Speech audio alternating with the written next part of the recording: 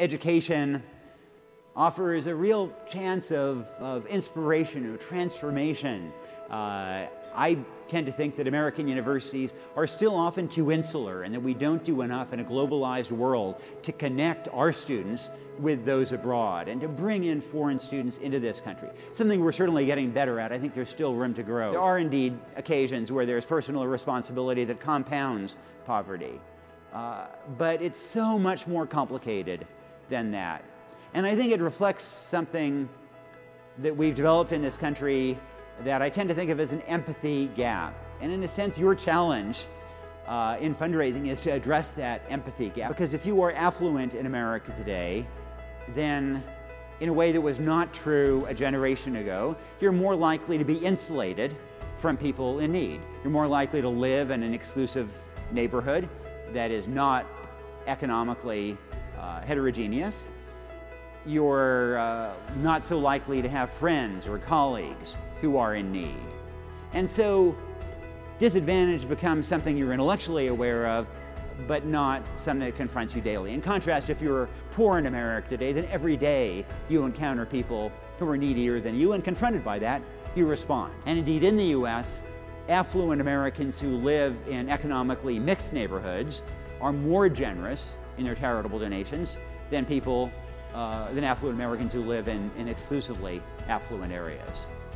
And I think one of the dangers of this insulation is that we do build up these narratives in which disadvantage is all about personal irresponsibility or all about bad choices. We have to think about education interventions as something that runs the whole gamut from early childhood all the way up through university. Because when kids have been harmed or disadvantaged early on, then it's not enough to try to figure out new ways to get them in college at age 18. We have to think systematically about how to put kids on a trajectory that is going to lead them there 18 years later. When we set out to write A Path Appears, we were really focused on the research about the impact that one could have empowering others.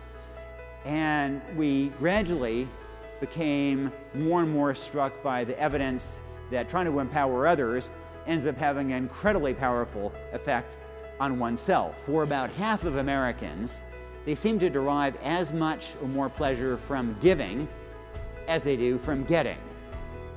And there are likewise these fascinating studies about when people engage in pro-social behavior, about the effects on them. One of the early studies looked at a cohort of Boston students and found that over their lives, those who were more public-spirited, more engaged in volunteering and donations, that this level of pro-social behavior was more correlated to longevity than low cholesterol was. For the cost of deploying one US soldier abroad for a year, you can open about 20 schools and operate them for 3 years.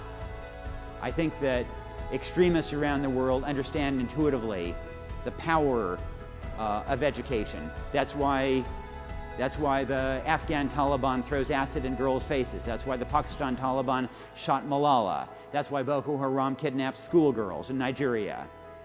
They understand that education is a threat to extremism. I don't think that we understand adequately the degree to which education creates allies around the world, and we don't invest in it. Being in a very different world and environment where you're stretching your every muscle and it's kind of hurting a little bit, I think that's what universities do at their best. And sometimes they do that in class, and sometimes they do that in extracurricular activities, and sometimes they do that by sending kids out to tutor in troubled high schools or in prisons, and sometimes they do that by sending kids off to Cairo or to Zambia or to Bangladesh.